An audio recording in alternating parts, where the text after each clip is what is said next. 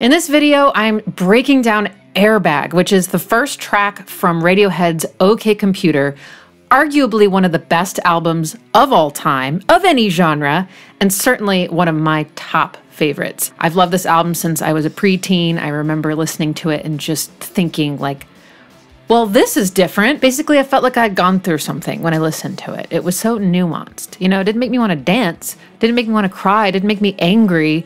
It didn't make me happy either. It was so complex. I just really enjoy the process of figuring out what's going on with the harmonies and the melodies and the rhythms and the production elements that all culminates in me feeling the way I do when I listen to music. If you're new to my channel, welcome. Just a really quick disclaimer. I don't really do lyric analysis. I just don't really know what I'm doing in that area.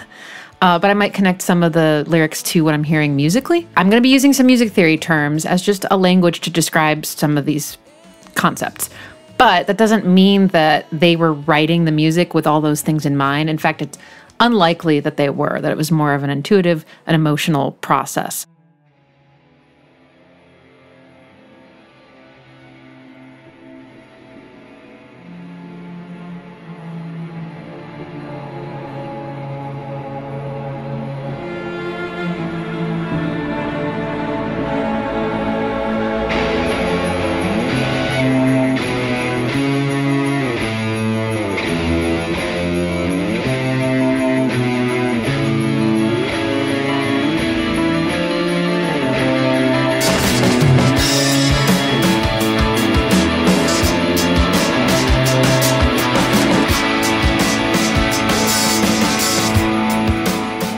What an incredible opening to an album. I mean, their openings are always great, but this one is so distinctive and memorable. So this low melody is played by both an electric guitar and a cello sample on the mellotron.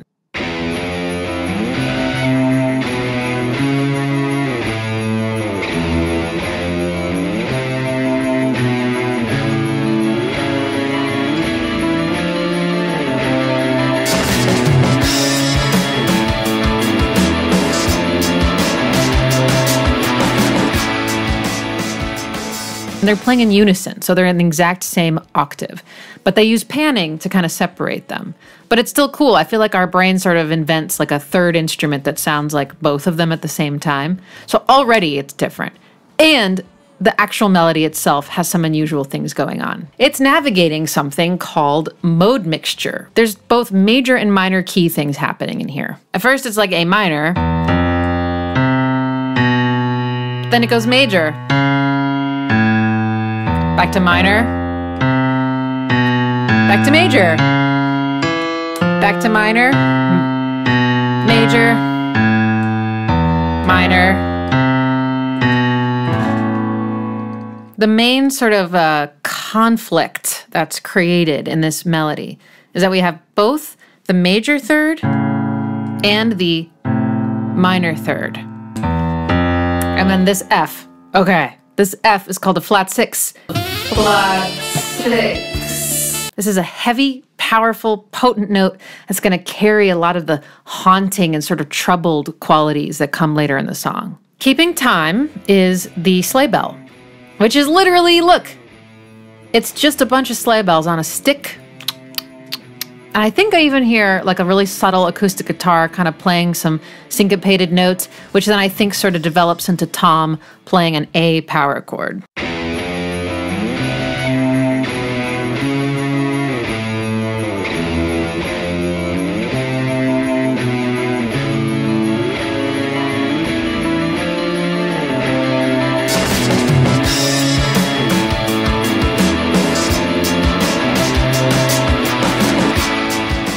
Listen to how Tom's A power chord is interacting with the low, gritty guitar / cello riff. It's so beautiful.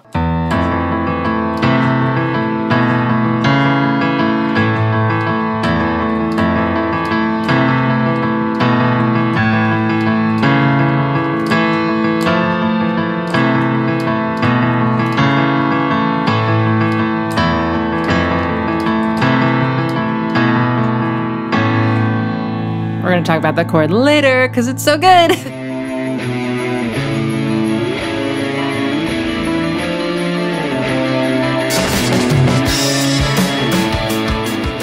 then this cleaner sounding guitar comes in doing...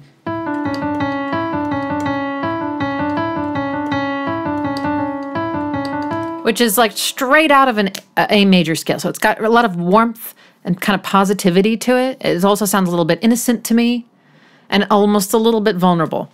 So this line has some clashing with the gritty kind of almost menacing guitar / cello riff.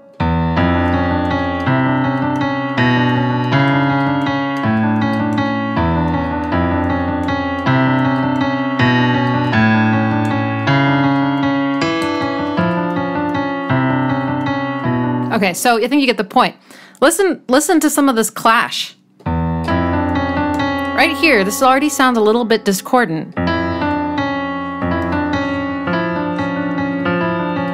It's a bit uncertain. And I think it's because this is the flat 6th note, which comes from minor land, and this is the major 3rd, which comes from major land. So they just usually aren't in the same place at the same time. So I love that sound. But then there's like a really direct clash up here. So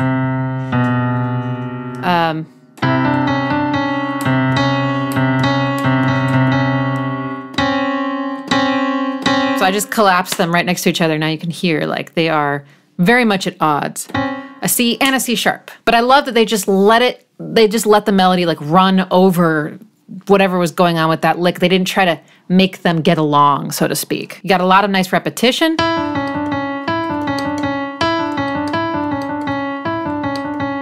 And the way that this little figure repeats lines up with the rhythm of the lower melody, which is...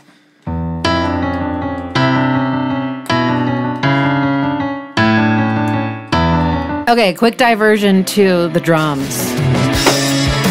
They nailed it with the drums in this song, and we get to hear them really nicely exposed at the very beginning in the intro. The groove has sort of this extra snare hit. Usually snares hit on 2 and 4, so it's usually what you clap to in a song, okay? But this one has a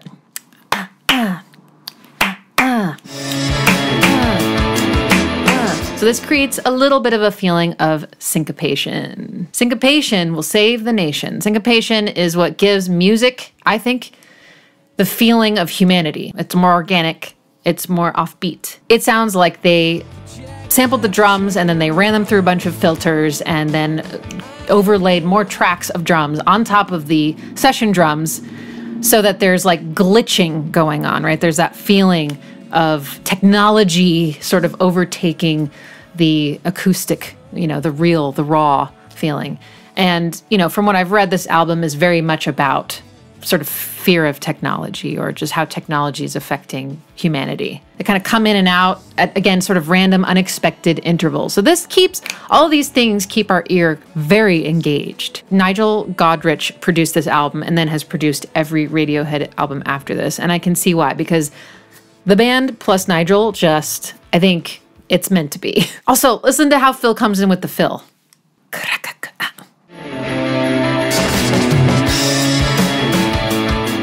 Whenever drums first enter a song with a fill, it kind of feels like it's like I'm getting ready, like I don't know, like a running start or something. This melody and the drums and so many other elements in this song, they sort of enter when you don't expect.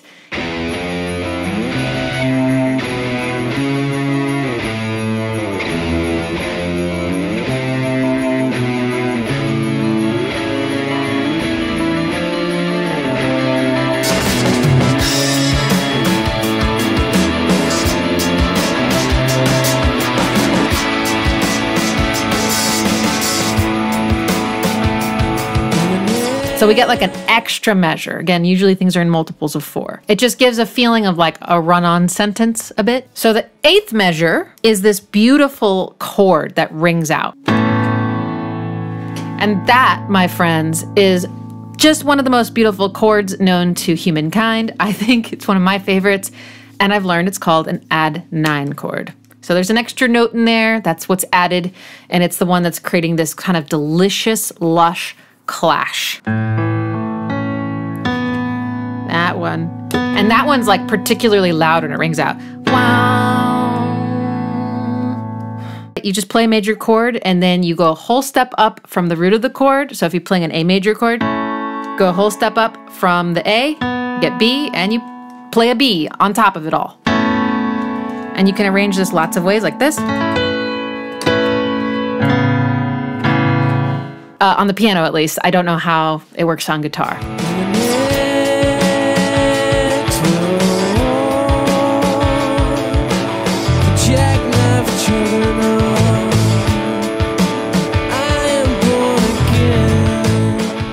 Ending with the phrase, I am born again at the end. Same melody, same line. That's the only line I could reliably make out, you know, in the first verse when I was a kid. The rest I just kind of... When he sings I am born again, it sets off an extra 2 measures that kind of mimics that feeling we got at the end of the intro.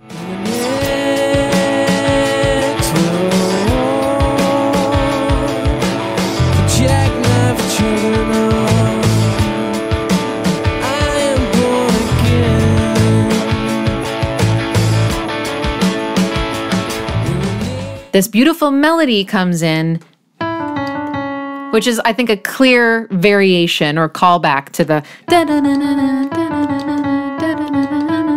but it's just kind of a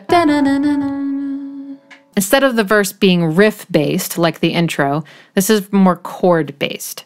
You get an A chord first. I think it's just a power chord, but you could also play it with the major third. And the next, then we get this. You can probably hear that there's a lot of clash. That's a big clash. It's called a minor second. It's a really, really disruptive sound. It's beautiful. Next World War. And to me, that kind of implies this chord. That chord. It feels sort of like a tense bridge to the next chord, which I think is basically a D chord. You could think of it as an A sus4, but to me it sounds like D. Scrolling up and down, but just voiced like that. On I am born again, it comes back to that beautiful, homey A major chord with the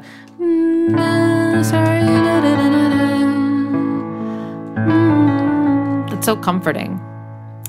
But now I want to talk about the bass.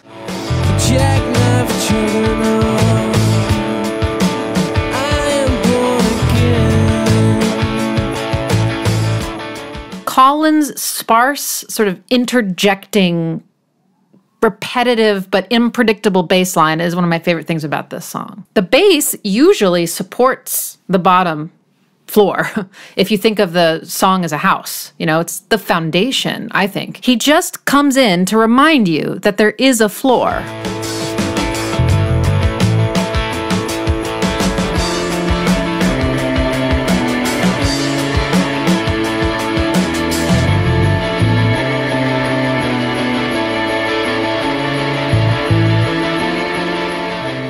So there's this feeling of floating, of being detached, you know, separated from reality, maybe raising up out of your seat in a car that's flipping. I don't know. It's just this really interesting sensation. And the bass line will often in popular music sort of legitimize or support the root of a chord. So like an A chord has an A on the bottom. And then all the notes are sort of built on top of it.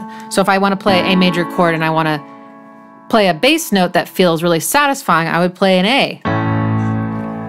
If I want to play a bass note that feels kind of like it's transitory, I might play C sharp, which is the next note in the chord. But C doesn't feel nearly as like satisfying or settled, or even there's like this need for movement there. Anyway, not only is it just kind of coming in and out at what feels like sort of random intervals, but it's also playing the same figure regardless of how the chords might feel like they're kind of shifting around.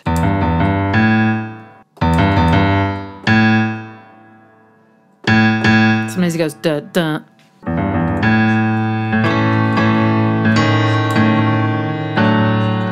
It works. Another little bluesy lick there that he brings in. I wrote in my notes, I like the part where it goes do do do do do do do.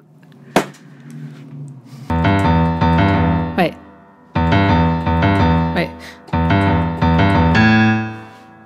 Before we get to Tom's melody, let's talk about this synth.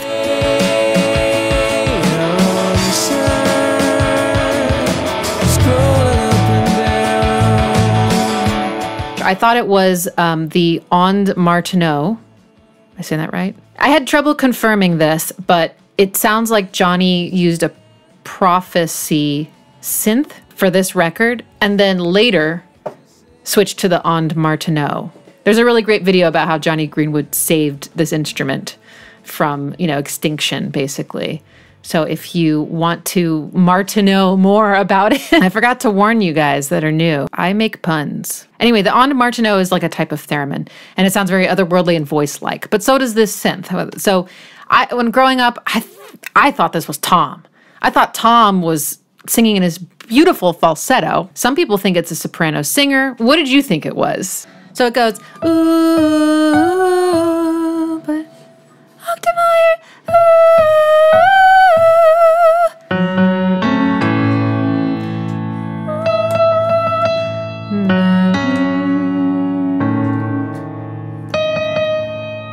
That's so pretty. Everything's all together, and then it kind of slides into dissonance altogether.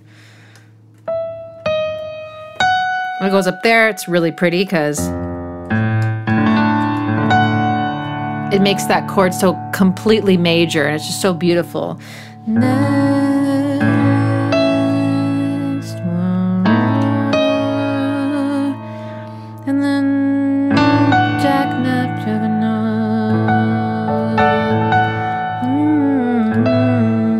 Okay, now let's take a look at Tom's vocal melody and his phrasing.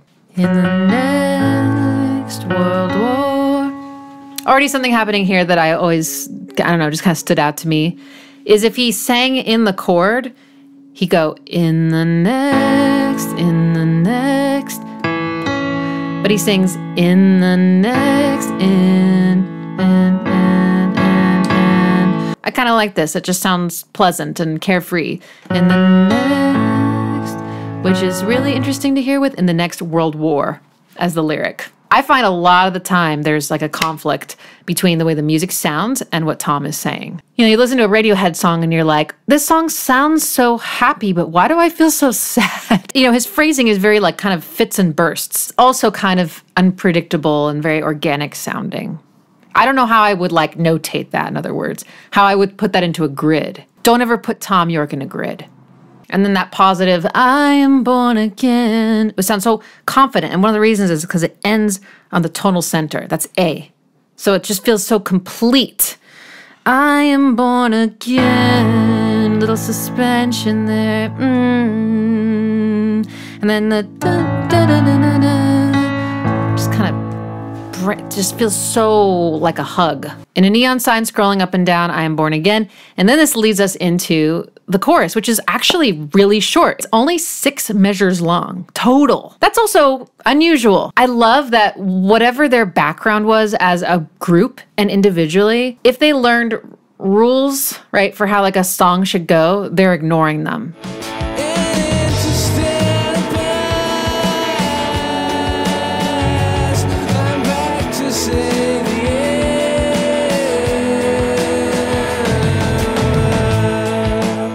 In an interstellar burst, I'm back to save the universe.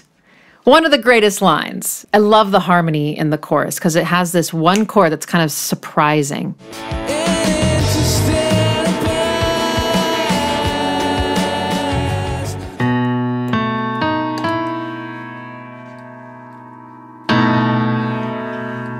Why is this chord surprising? Well, it doesn't exist in the key of A major or A minor. This comes from Lydian, which is a different scale, which has a very open, almost like ultra major sound. I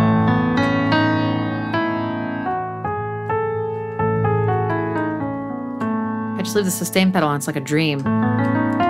Shit.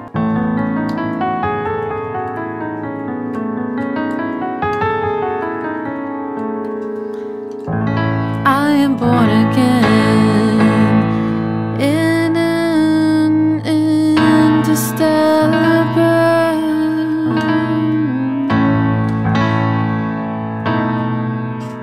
How pretty. This part changes to an F sharp minor chord. This is the first and only minor chord in the whole song. In an interstellar burst, that note. You get that feeling of like pushing the tension to release it. And then I'm back to save. This part,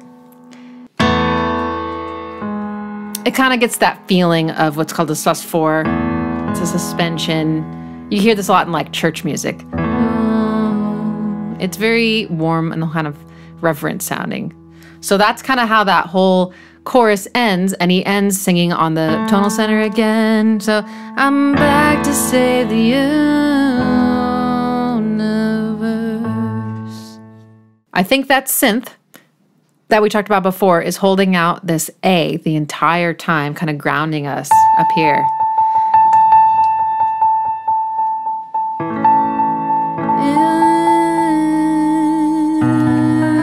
Interstellar burst,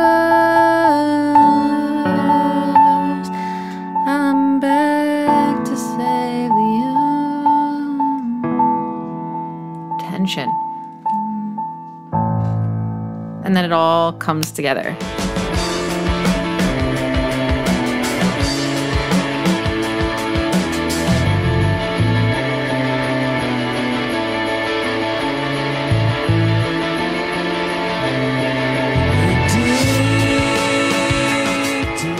The defining sound of the second verse for me is the tremolo picked guitar melody.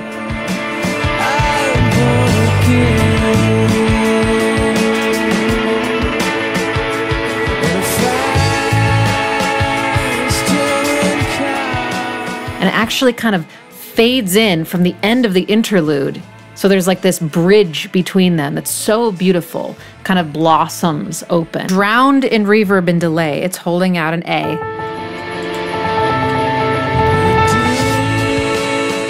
And then this line is just crazy beautiful and very haunting, I think. This is a line that, when I was younger, felt a bit troubled to me, like there's a bit of pain in this. The note that's doing that, in my opinion, is that flat 6 note, which is F in this key. But it's in a line that sounds mostly from major. So again, mode mixture.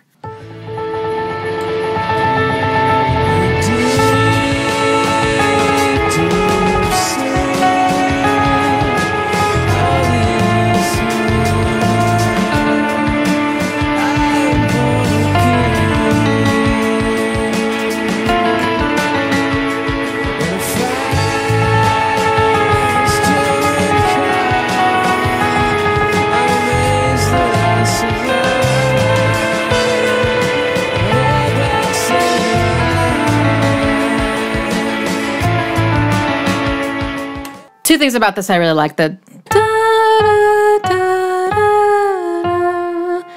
that's a flat 6 note coming in. In fact, we heard the regular 6, not the flattened one, which comes from major first. Then see, it's lower. I think is like the painful version of. I love this. I love the way it's articulated, the da da da da da da da, like doubling of the note. You got the major third, which brings all those feelings of major keys and warmth and confidence and peace and, you know, with the flat 6, which comes from minor. So that's the. Just to give you an example, I'm going to play it like it was all major.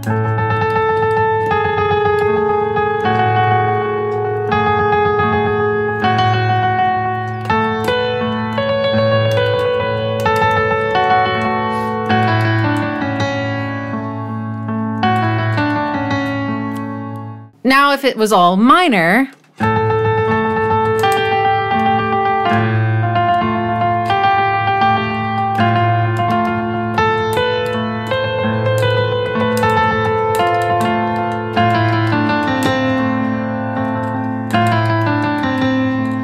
which sounds very serious and severe. It sounds so pretty when he sings, "I'm amazed that I survived," that little, but it's on the minor 4 chord. I'm amazed that I survived. And there's all this delicious tension in there. So the bridge is next, and the bridge is an extension, I think, of the second verse. Tremolo guitar gets a chance to really spread its wings even more, kind of wail. Forgot to mention, you've got the tremolo picked guitar on the right. On the left, there's just a distorted electric guitar that's just kind of playing the notes more sustained. The two guitars kind of split off from being in unison with each other. And they play their two different variations, and it feels like they're both kind of hitting that peak, which is the C. It's the highest note. It's from the minor scale, so it has some weight to it. And they kind of hit it at different times, and there's just sort of this cascade of like wailing and crying out. It's so incredible.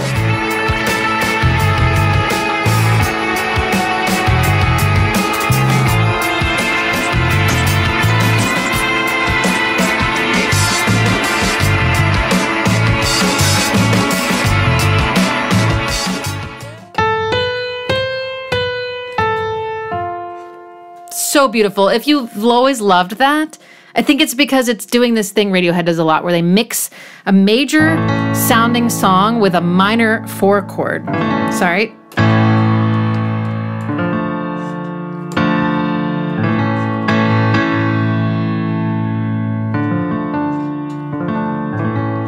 So.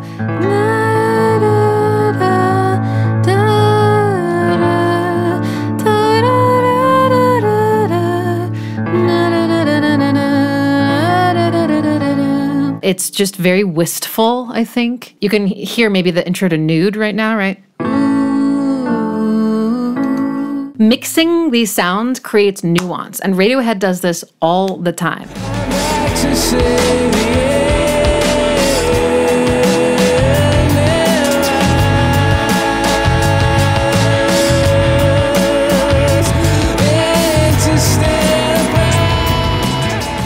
They loop something twice that sort of extends the chorus to be a little bit longer. And the way they do that is kind of neat, because at the end of the first phrase, universe, he doesn't sing universe like he always does. He goes universe, and can you hear different notes? And it's no longer resting on the tonal center, that A, anymore. It's higher, so it kind of prompts him to like go again. Universe, an interstellar burst, I'm back to save the universe. The bass line starts to interject a lot more, and so it kind of feels like it's starting to build, because the bass line has a lot of energy behind it, right? It's loud, it's full, it's deep, it's foundational. But instead, the song just kind of breaks down.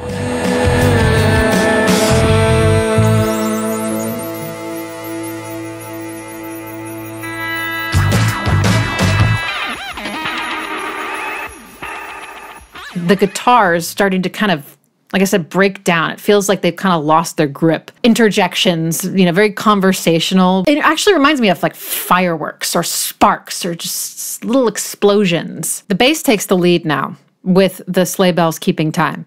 So the bass starts to go like this. Then, and then listen, he starts to kind of amp things up even more. It starts playing more and more and more, and now he's playing almost constantly.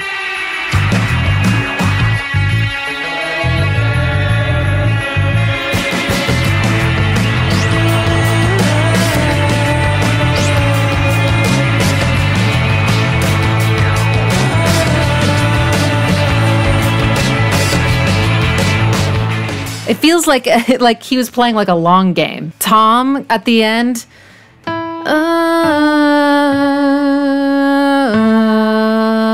very harmonious, and it reminds me of da-da-da-da-da, everything that goes da-da-da-da-da-da, all of those melodies that kind of end on that major third. It's just a nice memory. The riff from the very beginning comes back, and something really cool happens with this riff and the bass. The bass actually joins in with some of the riff. And then it kind of does like... But it hits the flat six and the minor third, and it just feels like it's finally supporting everything. And that's, I think, why the end, a lot of reasons, but I think that's part of why the end feels so full.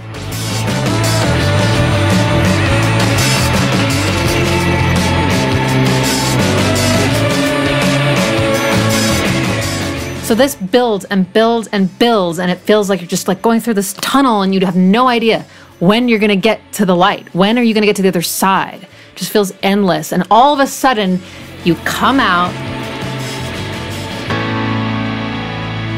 with this like shimmery, golden, beautiful chord. It feels so bright, so like life-affirming, and it just couldn't be a better ending. Thank you for watching this whole video. I know it was a long one. I really, really appreciate it. And if you liked it, please subscribe, please like it, please comment, share. It helps me so much. And also this way you won't miss any more uploads when I do the rest of the album. I want to thank all my patrons for supporting me in making these videos, and special thanks to Chris Egert, Ed Hagopian, Bob S., Kai Canyon Ellis, Mahela Crosignani, Peter Viden, Christopher Mitchell, Brian Hook, Joseph Antuono, Vesuvian, Jolt Turuk, Dan Kelly, Guy Veillet, John Kirklis, Kieran Yonner, and Eric W1 for being my top supporters, as well as Son of a Gun, Rondon Tony, and Siu Siu Siu for being so incredibly generous this month with donations and purchases on Bandcamp. Okay, that's it. Happy New Year. Have a great one, and I will see you next time. Oh no, eyelash in my, oh no. If you're still watching, I reserve 3 hours for a live stream at the end of every month for anyone that's on my Patreon, where they can request a song, and I often am able to get to all of them. I have a few openings at the time, at least of recording this video, for one-on-one sessions with me monthly, and I also am starting a new bi-weekly, hour-and-a-half-long Zoop group for those of my patrons that are at the $20 educational tier and up, where you can talk to other songwriters and producers, including myself, on Zoom every other week, basically, for an hour and a half. We're going to meet, we're going to just talk about our music, share what we're working on, get feedback and accountability and support.